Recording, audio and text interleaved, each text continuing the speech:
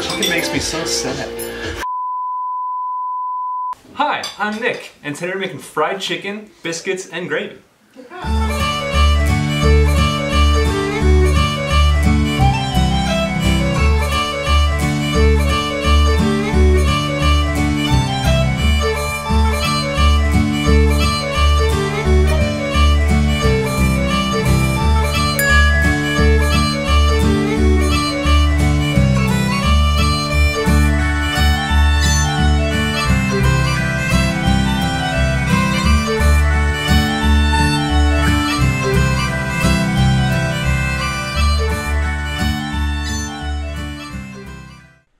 Before we start making our biscuits, it's important that all of our ingredients are as cold as possible.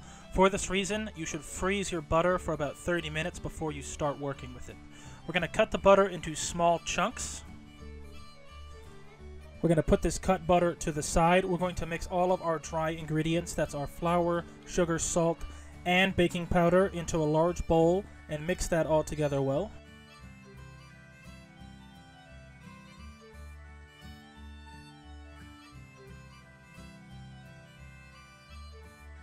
We're then going to add the buttermilk to the dry mixture and mix that until the shaggy dough forms.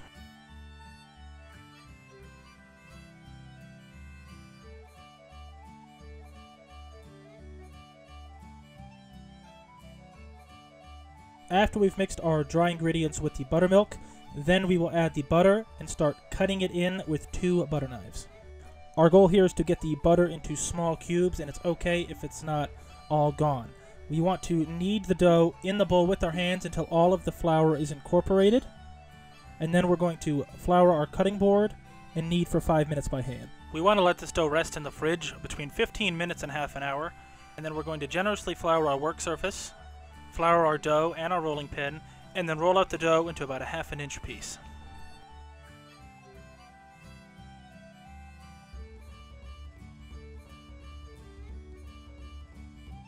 If you don't have an actual biscuit cutter, you can just use the rim of a cup or glass.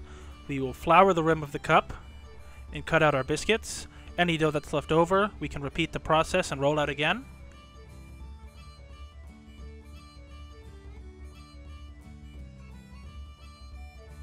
We need to generously butter a baking sheet.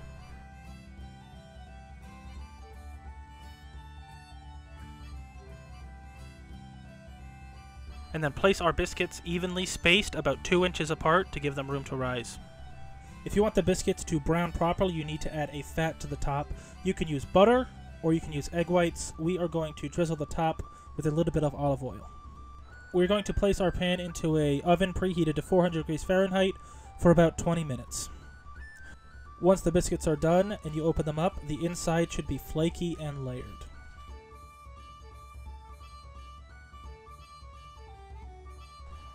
Next, we're moving on to our white country gravy. The first thing we need to do is prepare our meat. In this case, we are using bacon and pork sausage. A breakfast sausage works best, but you can use an Italian if you prefer that.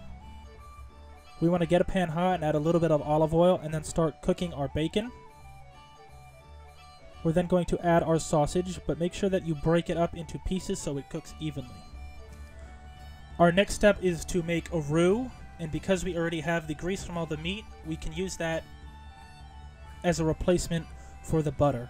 So we're going to add flour to this mixture until it becomes a thick paste that we can use to thicken our gravy.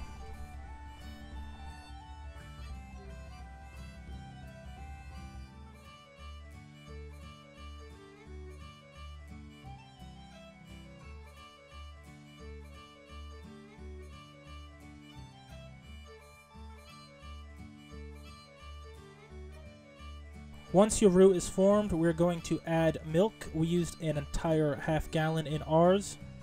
You have to make sure that you pour it in slowly, because if you don't, the flour will form into lumps. Next, we're going to season our gravy, and we're going to use a lot of the seasonings that we're going to use in our chicken batter as well. In this case, we're using crushed red pepper flakes, salt, ground mustard seed, oregano, and garlic powder. Next, we want to allow this gravy to simmer for about 15 to 20 minutes. As it simmers, it will thicken and the flavors will develop. Next, we are moving on to our fried chicken. We're going to be frying boneless chicken thighs. Chicken thighs are dark meat, so they have more flavor and more fat, so they are better for deep frying. We're going to completely submerge our chicken thighs in buttermilk. We're going to rub the buttermilk into the chicken until it's all completely coated, and then we're going to let it sit in the fridge for at least 1 hour, but overnight if possible. Next, we're going to put a good amount of flour into a flat pan that can fit in your chicken thighs, and we're going to liberally season this flour.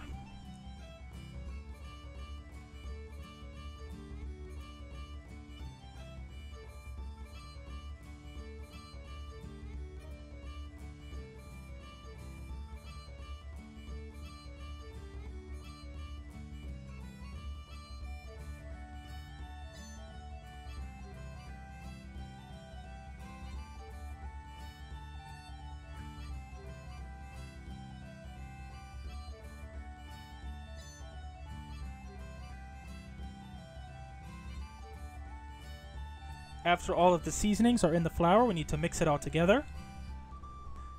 The last step for our flour is to take some of the buttermilk that our chicken has been soaking in and add a few tablespoons of it to your flour and mix it around. This is going to make the extra crispy pieces of the batter that don't break down in the deep fryer. We're going to pull a thigh out of the buttermilk and let the excess buttermilk drip off.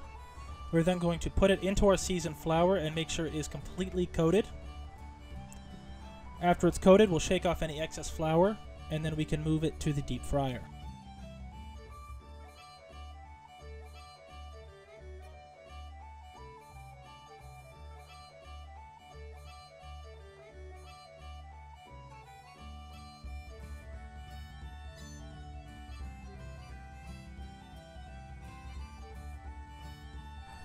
We want our oil to be around 350 degrees Fahrenheit.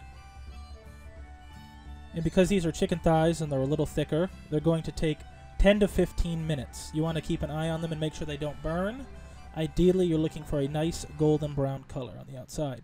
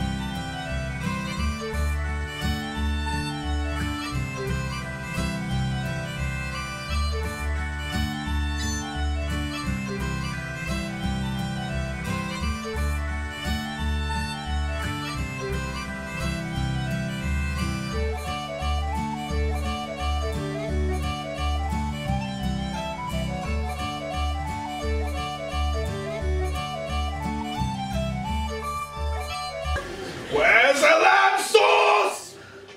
Thank you for watching Cross Country Kitchen. If you enjoyed what you saw, please like, comment, and subscribe to our channel for more recipes like this every week.